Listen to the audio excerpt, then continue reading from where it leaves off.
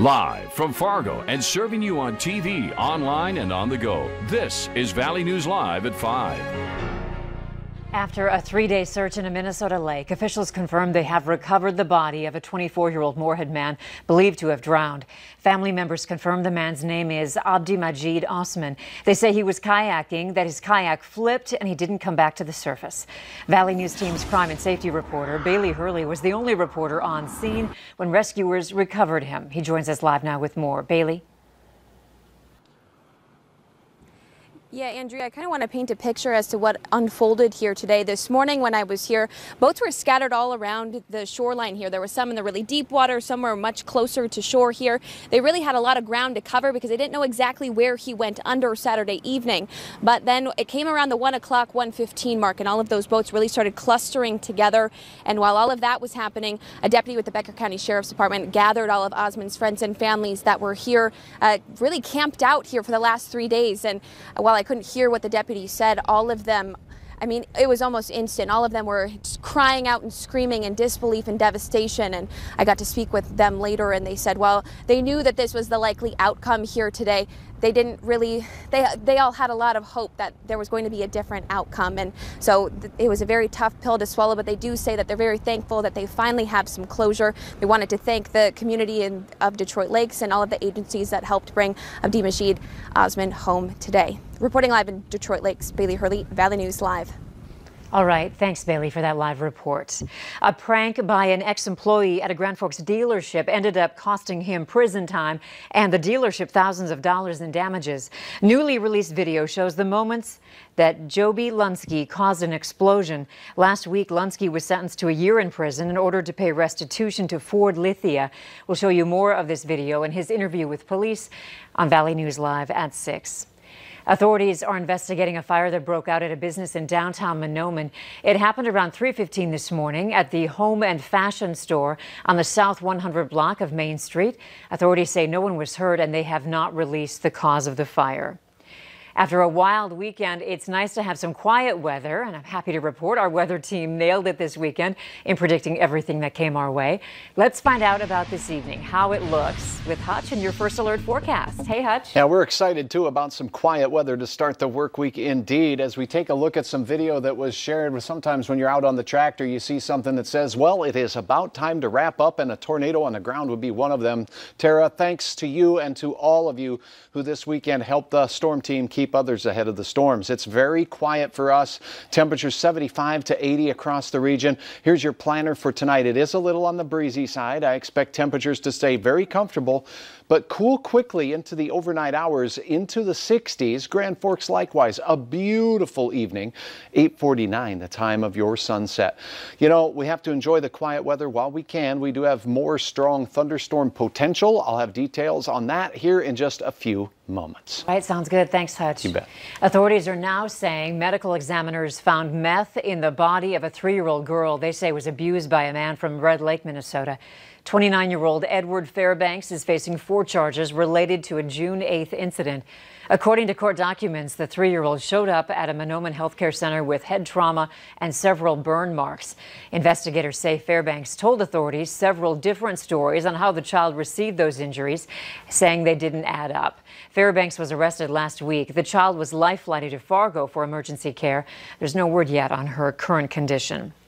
Authorities say charges are now being filed surrounding a man's death in Fargo. 25-year-old Larry Evans Jr. is charged with murder and terrorizing, and 31-year-old Jonathan Hunt is charged with accomplice to murder and terrorizing. The charges are related to the death investigation of 18-year-old Cameron Camacho. Last Tuesday, police were called to South Fargo around midnight because of a fight that started over the price of marijuana. Records state that both Hunt and Evans punched and hit Camacho with a baseball bat multiple times.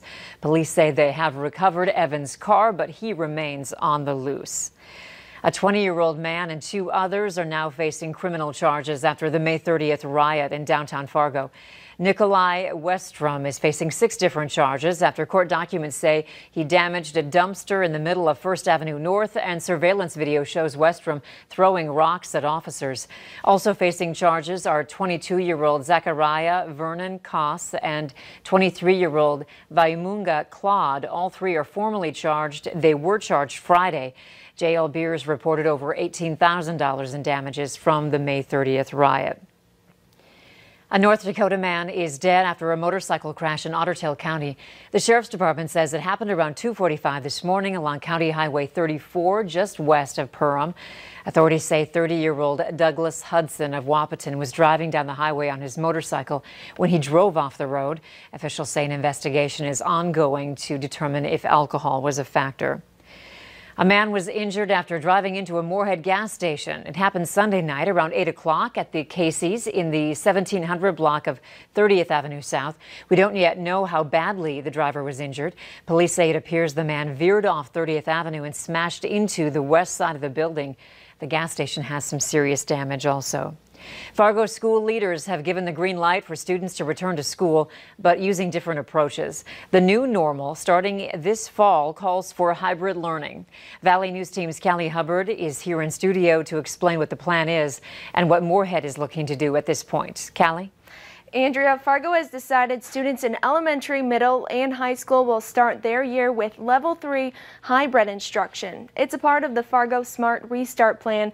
Schools will be open for all K-5 students. Elementary students will be at school in person 2 to 3 days per week and do unscheduled online activities for 2 to 3 days per week. K-5 schools will enforce social distancing and capacity will be restricted to 50% for students and staff. In September, the secondary school campuses will only allow 1/3 or 1/2 of the building's student population.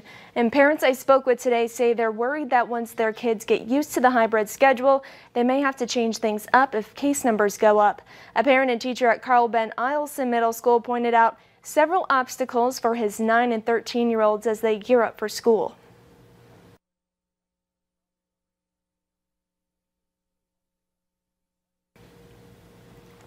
And more details on the Fargo plan are expected September 2nd.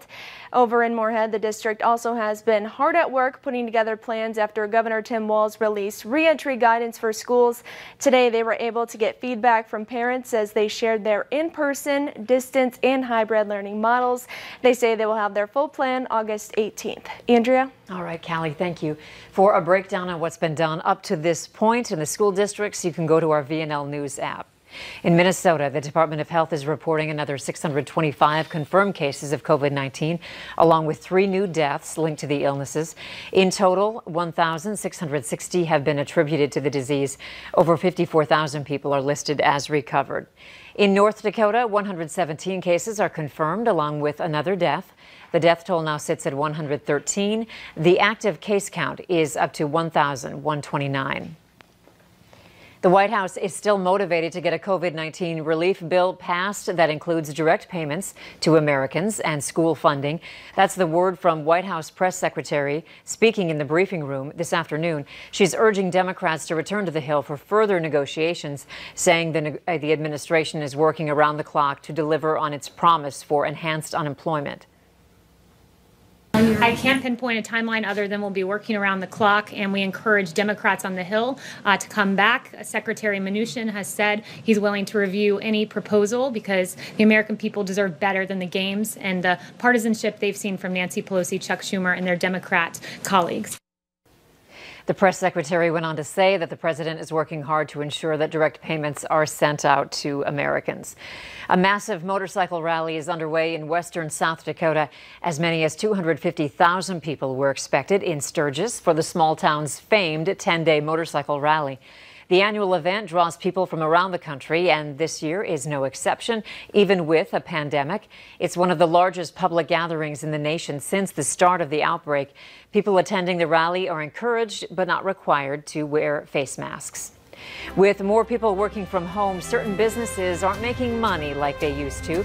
We'll look at a couple that rely on people going to the office next on Valley News Live at 5. Beautiful golfing weather out at the Dakota Magic Casino and elsewhere, with temperatures 75 to 80 degrees for most areas today.